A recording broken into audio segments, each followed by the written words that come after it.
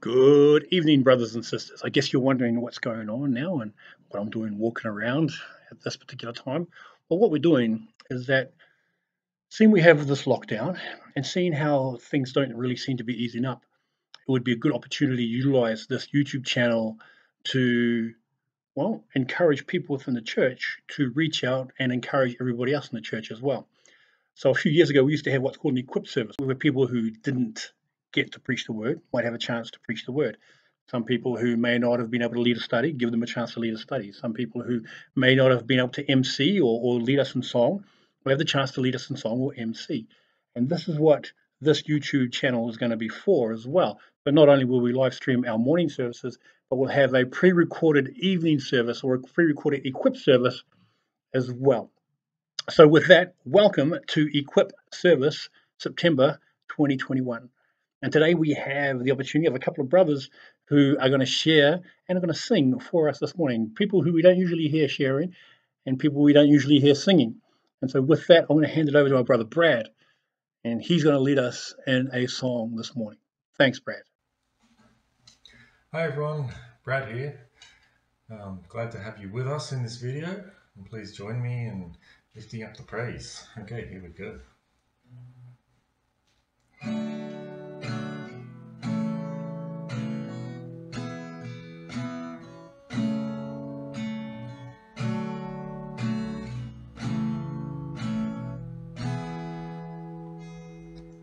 Bless the Lord, oh my soul.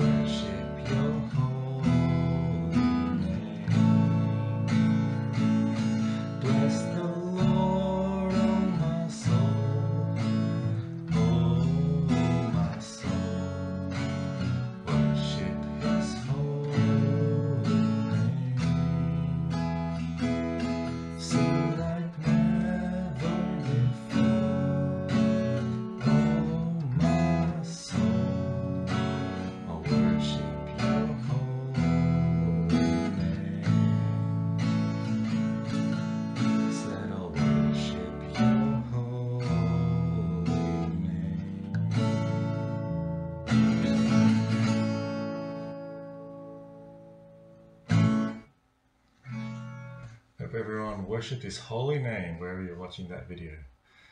Alright everyone, enjoy the rest of the video. Bye. Yeah, but thank you so much for doing that, Brad. I really appreciate you taking the time to lead us in that song. After having Brad lead us in worship, I'm going to hand it now over to our brother Chris Saw, who will share a message with us. Over to you, Chris. Hi everyone, thank you for joining me online today. I hope that you're all well, despite the current situation. Today I would like to share with you a verse that I've been thinking about recently, and I hope that encourages you.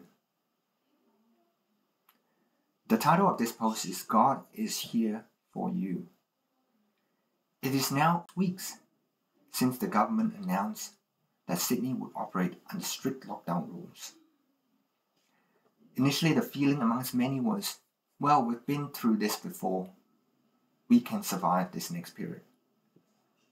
That was when the initial period was 2 weeks. The lockdown has since been extended a couple more times, and there seems to be no end in sight to this lockdown. I've been thinking about this verse recently, and it's taken from Hebrews 13 verse 5. Now, if you're a believer, chances are that you're familiar with this verse. Hebrews 13 verse 5 says, "Keep your lives free from the love of money and be content with what you have. Because God has said, I will never leave you. I will never forsake you." I've always known the latter part of this verse. However, there's more to this verse than the last part of it. I'll touch on that a bit later. But for now, let's look at the latter part of the verse. The words "I will never" indicate a willful intention on God's part not to leave, nor to forsake His people. In the modern day, His people refers to the church, you and I. Prior to Jesus' birth, His people referred to the Israelites or the Jews. God has basically given us a guarantee that He will be with us no matter what the circumstances we face or the situations we find ourselves in. We know from Scripture that this is not something that we've heard of for the first time. In fact, there are many examples of this promise being reiterated by God to His people in the Old Testament. The first example of this is when God appeared to His people in the form of a pillar of cloud by day and a pillar of fire by night. This was found in Exodus 13 verses 22, and it is when the Israelites were coming out of Egypt. Moses encouraged Joshua in the final days of his life in Deuteronomy 31, 6-8. The Lord reassured Joshua of this in Joshua 1:5 before commissioning Joshua to lead the people of Israel. Another example of this is found in 2 Chronicles 28 verse 20, when King David gave instructions to his son Solomon during Solomon's coronation. And finally, the words of the Great Commission remind us of this timeless truth at the end of Matthew's Gospel. So how does this help us in our current situation? Well, let us remember that God is faithful. He will never leave us, and He will never forsake us. In other versions it says, He will never fail us. Perhaps some of you are feeling discouraged at the moment, or perhaps you can't see the end of the pandemic. But know this truth, that God will never leave us. He will never forsake us. Just like Israelites, And just like he was with Joshua and Solomon, he will never leave us. And Joshua and Solomon were dealing with enemies that were formidable. But we are dealing with an enemy that's largely unseen and appears to be one step ahead of us. Yet we know this truth, that greater is he who is in us than he who is in the world. So we know, be assured, that God will have the final say. He is in control.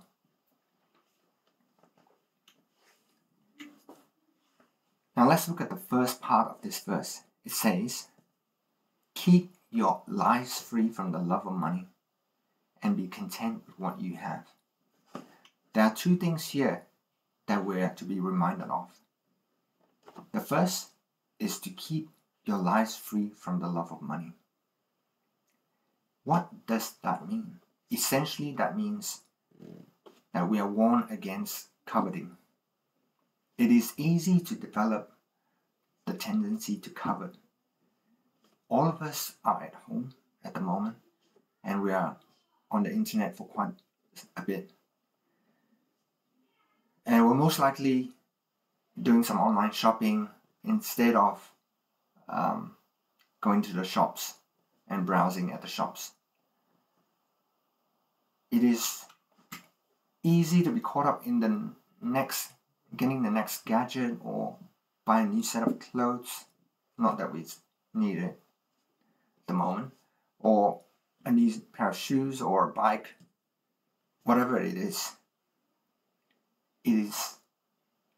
easy to be caught up with getting the next item. And so the writer of Hebrews warns against coveting. Instead, we're reminded of the second thing, which is to be content with what we have. We learn from the Apostle Paul in his letter to the Philippians, I know what it is to be in need. I know what it is to have plenty. I have learned the secret of being content in every situation, whether well-fed or hungry, whether living in plenty or living in want. Our present situation reminds us that as believers, we are not of this world and that we are merely passing through. I heard one preacher say, Paul learned to be content in all conditions. It didn't come naturally to him. And it wasn't an instantaneous transformation. It is a process and it's something that we learn from walking with God each day. So the key to this process is understanding that everything, major or minor, is under God's sovereignty. Let us therefore have the right perspective and be content with what we have.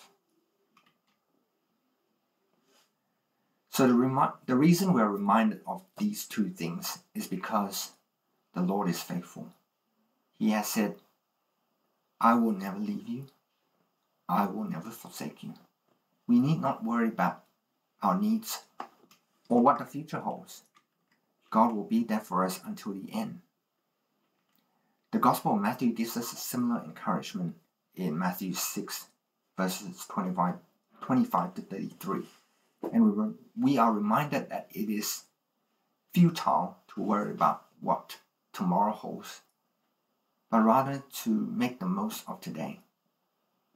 Each day has enough worries of its own. So because of this, we can face the future with confidence.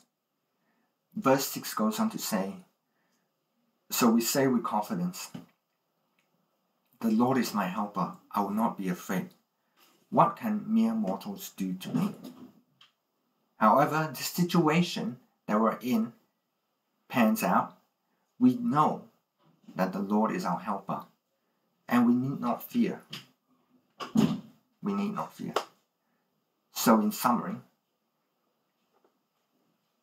the first thing is know that God is not going to leave you. He will not fail you, for He is faithful. Second thing is we can be confident in facing the future. The Lord is my helper, I will not be afraid. And thirdly, let us not covet after earthly possessions, but let us be content with what we have. And let us have the right perspective in life, because our time on earth is short. I hope you have been encouraged by what I've shared. If you have, please share it with someone and encourage them as well. Join me now in praying.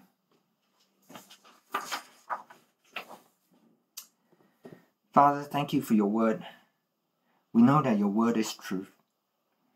Thank you that you promise never to leave us, never to forsake us, never to fail us. We trust in you, God, because you are faithful and you keep your promises. You will never fail. Help us to have the right perspective in life and to be content with what we have. Just as the Apostle Paul prayed, the Lord will meet all your needs according to the riches of his glory in Christ Jesus. May you help us to fix our eyes on you, for you are the author and perfecter of our faith. And help us to encourage one another as the day of your return draws near. We pray this in Jesus' name. Amen. Thank you for watching. Bye now. Amen. Amen. Thanks you so much for that, Chris. And that, ladies and gentlemen, is our Equip service. I pray that you will be open to allow God to equip you in the future, and you might be equipped to serve him, whatever the case may be. God bless. Have a good evening, and we'll see you guys in the next Equip service in October. See ya. Hallelujah.